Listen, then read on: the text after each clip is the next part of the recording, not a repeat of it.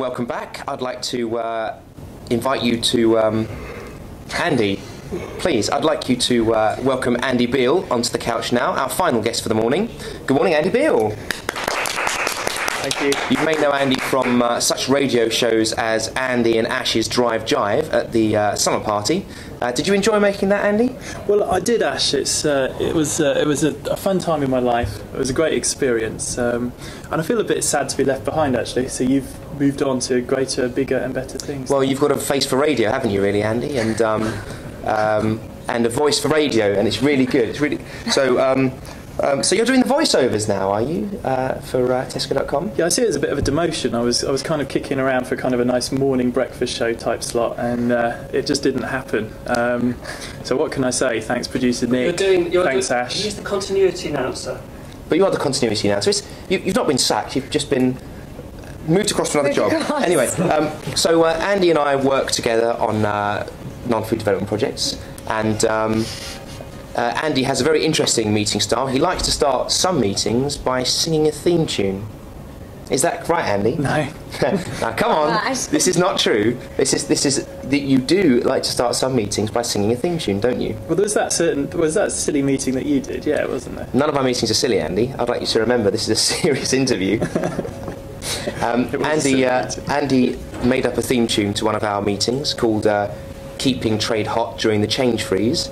And would you like to give us a rendition? We'll sing it together of how the theme tune went that we used to start and end all the meetings. Are we going to do the arm actions as well?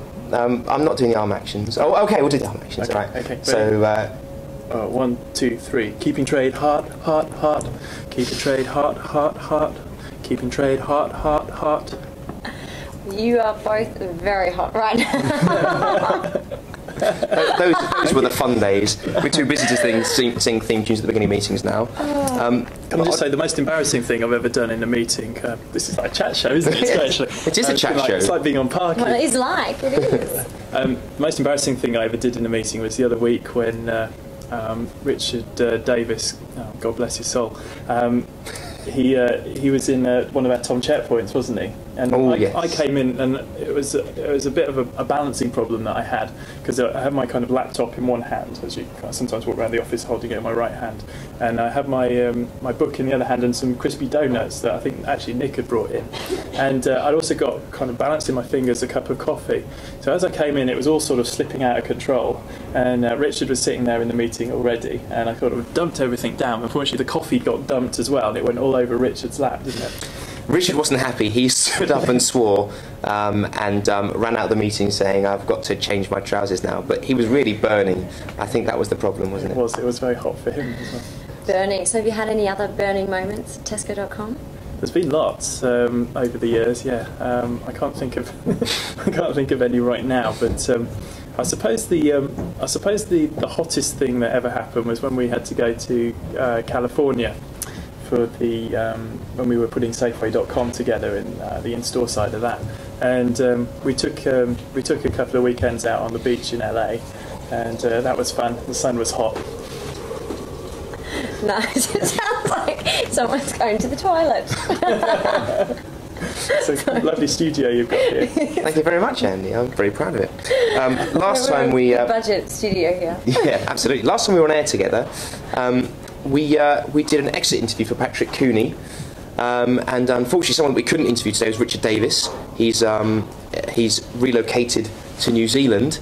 See you, Rich. Bye-bye, Rich. And just wondered if you had any insight. Obviously, Patrick went off to breed crocodiles in Seattle. Did he go to Seattle? And I just wondered if we had any insight into why Richard was moving to New Zealand.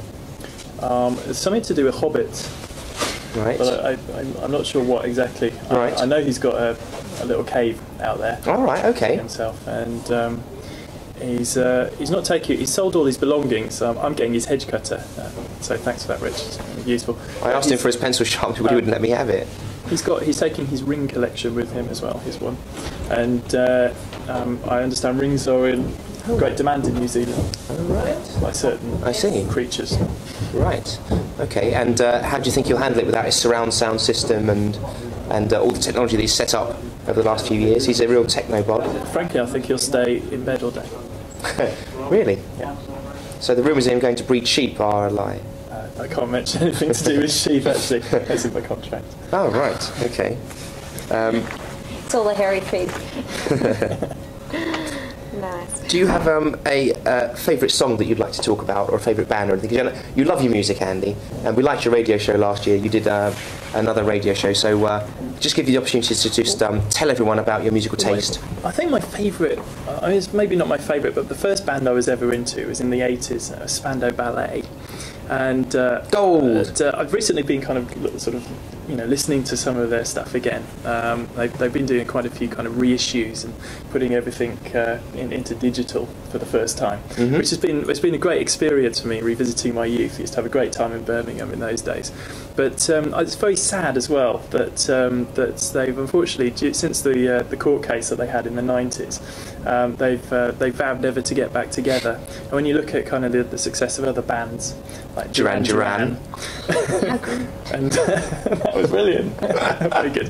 And when you look at the success of other bands like Duran Duran, etc., making an 80s comeback, it is kind of sad to think that will never happen. We'll never see Tony on stage with Gary and Martin, Steve and John ever again. And that guy that played the keyboards, Tony, I think he's Tony as well. But yeah, so it's making me feel very sad, actually. I had such a good time last night at the party, and now I feel just a bit depressed that Spandau Ballet won't reform, really. It is. I think my favourite song is Through the Barricades, and in the past, when before I was married, I used to bring girlfriends home with me, and used to slot the CD in, put the Through the Barricades on. Slot the CD in? Slot the CD Come on. Had an arm around her shoulder, so we'd like a glass of wine and sort of smooch up to them. So those days are now sadly over. Oh, right, okay. Sadly over. And unfortunately, our morning is sadly over. Well, probably fortunately for you guys. But thank you for joining us here this morning. Andy, thanks for coming along. Thank you, it's lovely to be here. Ash, got anything else you want to say before we wind up? Have a gentle morning at work, and I'll see you in the office. See you guys. Have a good time. Bye-bye. Bye.